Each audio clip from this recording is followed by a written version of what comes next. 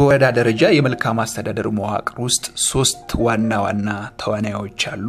እነዚህም ዜጎች፣ የወረዳ ምክር ቤትና የወረዳ አስተዳደር ናቸው። በዚህ የሶስትዮሽ ግንኙነት ውስጥ ሁሉም ባለድርሻ አካላት በአገልግሎት አቀራረብ ላይ ግልጽኝነትና ተጠያቂነት እንዲኖር ለማድረግ በጋራ ይሰራሉ። ከዚህ አንፃር በሶስትዮሹ ሰንሰለት ውስጥ የምክር ቤቶች ሚና ምንድነው? ምክር ቤቶች ከማህበራዊ ተጠያቂነት ፕሮጀክት ጋር ያላቸው ቅንጅታዊ አሰራር ምን ይመስላል?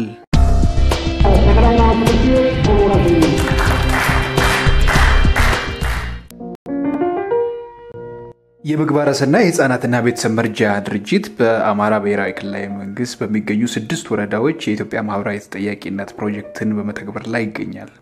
እኛም በደብረ ማርቆስ ከተማ አስተዳደር እና መቻከል ወረዳ በመገኘት ድርጅቱ በተለይ ከምክር ቤቶች ጋር ያለውን ቅንጅታዊ አሰራር የዳሰሰ ይህንን አሳታፊ ቪዲዮ አሰናድተናል።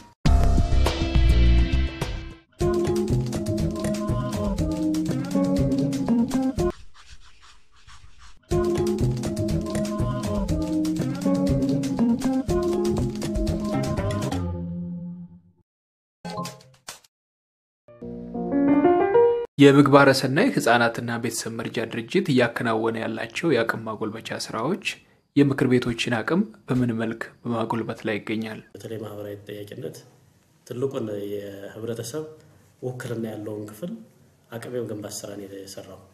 በዚህም የተነሳ እንግዲህ እንዴት መገምገም አለባቸው፣ ምን ስልት መጠቀም መቻል አለባቸው በሚል አሰራሮችን ነው ያለመደው። የምክር ቤት ቋሚ ኮሚቴ አሰራር ምን ይመስላል፣ እንዴት ነው መስራት ያለባቸው፣ ፈጻሚና አስፈጻሚ እንዴት ነው ግንኙነት አድርገው መስራት ያለባቸው የሚለውን በሰፊው ነው ስልጣና ይሰጣል። በዚህ ፕሮጀክት በተሰጠው ስልጣና መሰረት የመጣልን ለውጥ ብለን እኛ እንደ ምክር ቤት ያዝነው አጠቃላይ ምክር ቤቱ ላይ ያለውን ቋሚ ኮሚቴ አፈጉባኤዎችን ወደ ተግባር አስገብቶልናል። የማህበራዊ ተጠያቂነት ፕሮጀክት በትክክል ከአገልግሎት አሰጣጥ አንፃር ከግልጽኝነትና ከተጠያቂነት ጋር ተያይዞ ያሉትን ነገሮች ከምክር ቤቱ የቋሚ ኮሚቴ አባላት ጋር አወህዶ ለመስራት የተደረገው ጥረት እውነት ለመናገር በተወሰነ ደረጃ አቅም ፈጥሮናል። የወረዳ ምክር ቤቶች በአዋጅ ከተሰጣቸው ስልጣን አንዱ የወረዳውን በጀት መርምሮ ማጽደቅ ነው።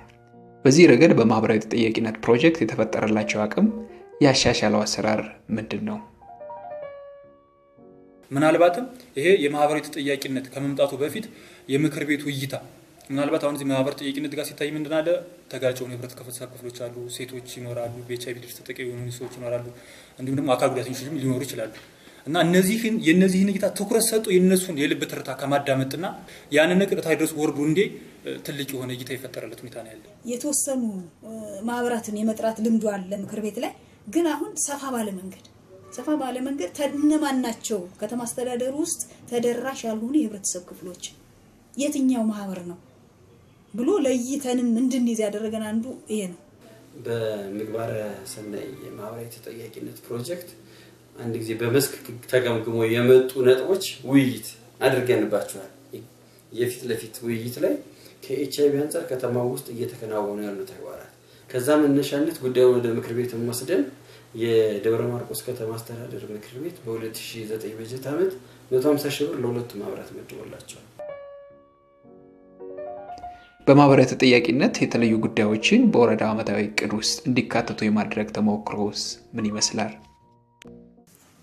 ማህበራዊ ተጠያቂነት እየለያቸው የህብረተሰብ ጥያቄዎች በምክር ቤቱ ቀርቦ ምክር ቤቱ በጀት ከማጽደቁ በፊት በቋሚ ኮሚቴዎች አማካኝነት በእኛ ወረዳ በየትኛው ቀበሌ ምን የልማት ስራ ይሰራል፣ ይሄ የሚሰራው የልማት ስራ ምን ያህል በጀት ይፈጃል በሚል የመጀመሪያው ችግሩን የለዩት ማህበራዊ ተጠያቂነት ፕሮግራሙ ችግሩን የለዩት እንደ አንድ የበጀት ድልድል ወቅት እንደ አንድ መነሻ አገልግሎት ቀደም ተከተል ሰጥተን የጤናውን የትምህርቱን የውሃውን ችግር ጠቅላላ ቀራይተን ያቀረብነውታና ምክር ቤት ላይ በከተማው ምክር ቤት በተለይም የከተማውን በጀት ወሳኝ በሆነው አካል እንዲወሰንና ምላሽ እንዲያገኙ ያደረግነው ታና ያለው የወረዳ ምክር ቤቶች ሌላ በአዋጅ የተሰጣቸው ስልጣንና ኃላፊነት ያስፈጻሚውን አካል ስራ መከታተልና መደገፍ ነው። ይህንን ሚናቸውን ከመወጣት አንጻር በማህበራዊ ተጠያቂነት ፕሮጀክት የተሰጡት የአቅም ማጎልበቻ ድጋፎች የምክር ቤቶችን አሰራር በምን ደረጃ እያጠናከሩ ይገኛል? እዚህ ላይ ጥሩ ነገር ምንድነው? በተጨባጭ የምክር ቤት ቋሚ ኮሚቴ አባላት በመስክ ደረጃ ተግባሩን ሁሉ እስከማየት ደረጃ የደረሱበት ሁኔታ አለ። ለምሳሌ በተገቢው መንገድ ቼክሊስት አዘጋጅተን ሄደን ተቋማትን ለመገምገም የምንችልበት ምቹ ሁኔታ ተፈጥሯል።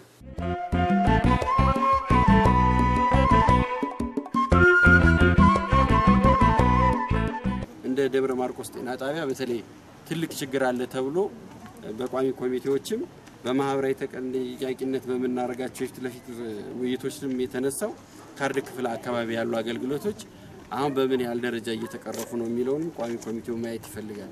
እንዴት እናቶችን ተጠቃሚ ያደረገ ነው? ከኤችአይቪ አንፃር ራሱ ጤና ጣቢያው እየሰራ ያለው ነገር ምንድነው? ከመከላከሉ አንፃር በተለይ እነዚህ ቫይረሱ በደማቸው ያሉ የህብረተሰብ ክፍሎች አካባቢ ላይ ለይቶ እየሰራቸው ያሉ ተግባራት ካሉ እነሱንም የማየት ነገር እናያለን። ሀብት እንዴት መገምገም እንዳለብን፣ ሀብት እንዴት ተጠቀመ፣ የአቀደውን እቅድ ተቋማት ያቀዱትን እቅድ እና የተበጀተላቸውን በጀት እንዴት እየተጠቀሙበት እንደሆነ ክሮስ ቼክ ለማድረግ የተሰጠውን ስልጣን የቁጥጥርና ክትትል ስልጣኑን ምክር ቤቱ እንዲወጣ ትልቅ አቅም ሆኖታል ማለት ይቻላል። የማቻከል ወረዳ ምክር ቤት ያስፈጻሚውን አካል የሥራ አፈጻጸም ለመገምገም መደበኛ የቋሚ ኮሚቴ ጉባኤውን አከናውኖ ነበር። በእለቱ የግብርናና የትምህርት ዘርፎች ሪፖርታቸውን አቅርበው ውይይት ተደርጓል። በትምህርት ዘርፍ የቀረበው ሪፖርት ተከትሎ ሰፊ ውይይት የተደረገ ሲሆን ከነበረው ሰፋ ያለ ውይይት በጥቂቱ እንመልከት።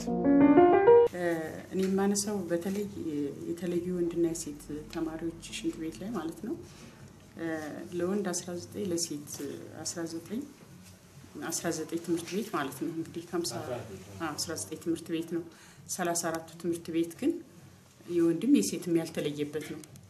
ይህ አሁን በሴት ተማሪዎች ላይ ተጽዕኖ ያመጣም ወይ? የተማሪና መጽሐፍ ትምህርታ አንድ ለሁለት ተብሏል። ከታች ክፍል በጣም ችግር አለ።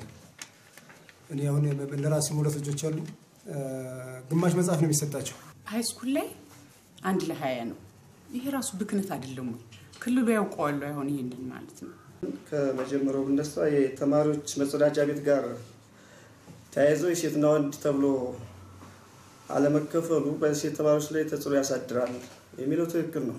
አሳሳቢ አይደለም ወይ? አሳሳቢ ነው። እኛም ትኩረት ሰጥተን ያው ከትምህርት ቤት አመራሮች ጋር እየተወያየን ማህበረሰቡ ጋር እየተነጋገርን አስቸኳይ ለመቅረፍ ጥረት እያደረግን ያለንበት ሁኔታ አለ። የሁለተኛ ደረጃ መምህር ትምህርት አንድ ለ20 ብክነት አይሆንም ወይ የተባለው ያው ትክክል ነው። በሪፖርቱም ሲቀርብ ሰምታችኋል። ብክነት ነው። አንድ ለ40 ነው የሚለው እንትኑ ስታንዳርዱ ግን ደግሞ በወቅቱ የመምህራን የደሞዝ ማስተካከያ ጋር ተያይዞ የዲግሪ መምህራን ሃይ ስኩል ላይ መግባት አለባቸው በሚል ክልሉ ያወረደውን መመሪያ መሰረት አድርጎ የኛ ወረዳ ፈጥኖ ወደ ተግባር በመግባቱ የተፈጠረ ችግር ነው። የመጽሐፍ ትምህርት ችግር ያለበት አይደለም የሚለው የስርጭት ችግር ነው። እሱ በእኛ እጅ ያለ ስለሆነ እኛ ክትትል አድርገን መፍታት የምንችለው ጉዳይ እንደሆነ ይወሰድልን። እየተጠናከረ ያለውን የቀበሌና የወረዳ ምክር ቤቶች የክትትልና የቁጥጥር ሚና አስፈጻሚው አካል እንዴት ይመለከተዋል? የማህበራዊ ተጠያቂነት እየገባ ከምክር ቤቱ ጋር እየተቀናጀ ከኮሚቴው ጋር በሚያደርጉት ክትትልና ቁጥጥር ያው አሁንም ቢሆን ህዝብን ማርካት አለብን የሚለውን አስፈጻሚው አካል ያን ይዞ ፕሮግራሙን ዲዛይን በማድረግ ቀደሙ ተከታዮችን በማውጣት እየሰራ ነው። እነሱ የሚሰጡንን ክፍተት ይዘን እኛ ደግሞ እዛው ካለው ከትምህርት ቤት አመራሩ ጋር ከመምህሩ ጋር በመወያየት ይሄንን ክፍተት እየፈታን ያለንበት አካሄድ ያለ እና ጥሩ ነው። ከመቼውም ጊዜ በበለጠ እነሱ የምክር ቤት አባላቶች በሚሰጡን ፊድባክ መሰረት በተገቢ መንገድ እየሰራን ያለን። ለአብነት በተመለከትናቸው የማቻከል ወረዳና የደብረ ማርቆስ ከተማ መስተዳደር የማህበራዊ ተጠያቂነት ፕሮጀክት መተግበርን ተከትሎ በዜጎች በወረዳ ምክር ቤት እንዲሁም በወረዳ አስተዳደርና በስሩ ባሉ ፈጻሚ ዘርፎች መካከል ያለው የሶስትዮሽ ግንኙነት እየተጠናከረ እንዳለ መመልከት ይችላል።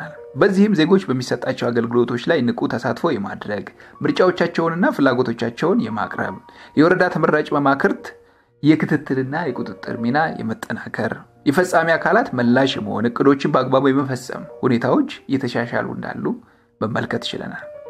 በሶስቱ አካላት መካከል ያለው ግንኙነት መጠናከር በተለይ ማህበራዊ ተጠያቂነት በተተገበረባቸው ዘርፎች ጉልህ የሆነ የአገልግሎት መሻሻል እንዲመዘገብ የበኩሉን አስተዋጽኦ አበርክቷል። ለአብነት ያህል በትምህርትና በጤና ዘርፎች በደብረ ማርቆስ ከተማ መስተዳደር የተመዘገቡ አበይት የአገልግሎት መሻሻሎችን ባጭሩ እንመልከት። ዛሬ ላይ ያ ጤና ጣቢያ ግቢው ውብ ጽዱ ማራኪ በሽተኛም ሲሄድ ተፈውሶበት የሚመጣ ሳይታከም ተፈውሶበት የሚመጣ አገልግሎት አሰጣጡ በአንድ ማዕከል ላይ ሁሉም አገልግሎቶች ከካርድ ጀምሮ መድኃኒት የገንዘብ ክፍያ አጠቃላይ ምርመራ ከተደረገ በኋላ እዛው ላይ አንድ ላይ አገልግሎቶች ተሰጥተው የሚመጡበት ስርዓት ተፈጥሮ ተገልጋዩ የረካበት ያው የተማሪና የወንበር ጥምርታ የተማሪና የመጽሐፍ ጥምርታ እንዲሁም ደግሞ የተማሪና የክላስ ጥምርታ ከመምህር ጥምርታ ጋር በተያያዘ እነሱ ጋር ችግሮቹን ለቅሞ ወስዶ ያው እነዛ በአቀረቡት መሰረት ምክር ቤቱ ያነዛ ነገሮች አይቶ ትምህርት ቤቱ የራሱ ወሰን እንዲያስከበር ጥር እንዲታጠርለት መጽሐፍት እንዲሟሉለት የወንበር የጠረጴዛ የውሃ እንዲህ ችግሮች የተፈቱበት ታሪክ አለ። ዛሬ ላይ በጣም በተሻሻለ መንገድ የሴቶች ሽንት ቤት ተሰርቷል። የስፖርት ሜዳዎች በተገቢው መንገድ ተስተካክለዋል። የትምህርት ቤቶች ፓርላማ ተቋቁሞ በጣም ፓርላማ አይነት በልምድ እንዲወስዱ ፍርድ ቤቶች እንዴት ይሰራሉ አጠቃላይ ተማሪዎች ራያቸውን ሊያስፈጽሙበት የሚችሉ ተሞክሮ መቀመሪያ የሆኑ 3 ትምህርት ቤቶችን ተፈጥረዋል ማለት ነው። በቅርቡ የደብረ ማርቆስ ከተማ አስተዳደር ምክር ቤት መደበኛ ጉባኤውን አከናውኖ ነበር። በጉባኤው በማህበራዊ ቋሚ ኮሚቴ ተገምግሞ በቀረበው መሰረት በተለይም በማህበራዊ ተጠያቂነት ፕሮጀክት አቅፎ ከፍተኛ የሆነ የአገልግሎት ማሻሻልን ላስመዘገቡ ተቋማት ምክር ቤቱ የምስጋና የምስክር ወረቀት በማበርከት እውቅና ሰጥቷል። የጠቅላላ ትምህርት ቤት ተሞራሽ ነው።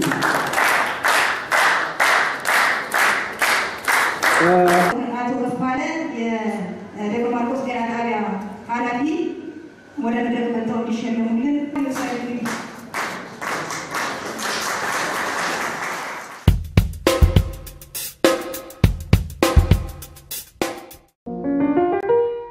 የማህበራዊ ተጠያቂነትን ከማስፋት እንዲሁም ቀጣይነቱን ከማረጋገጥ አንፃር የደብረ ማርቆስ ከተማ መስተዳደር ዋና አፈ ጉባኤ የሆኑት ክብርት ወይዘሮ ብዙ አለማያሌው በሚሰጡት አስተያየት ፕሮግራማችን እንቋጫለን። ቀጣይ ላይ እዚህ ላይ አይደለም እንዲቆም እንፈልገው ይሄ ፕሮጀክት ቢወጣም እንኳን ሁሉም ትምህርት ቤቶች ላይ ይሄ ማህበራዊ ተጠያቂነት ስራዎች እንዲቀጥሉ እንዲሰፉ ቀምረን ለሁሉም ትምህርት ቤቶች ቀምረን እናሰፋዋለን። ጤና ጣቢያዎችን በተመሳሳይ ሌሎች ተቋማትም ከዚህ ልምዱን ወስደው ወደ ተግባር እንዲገቡ ስራዎችን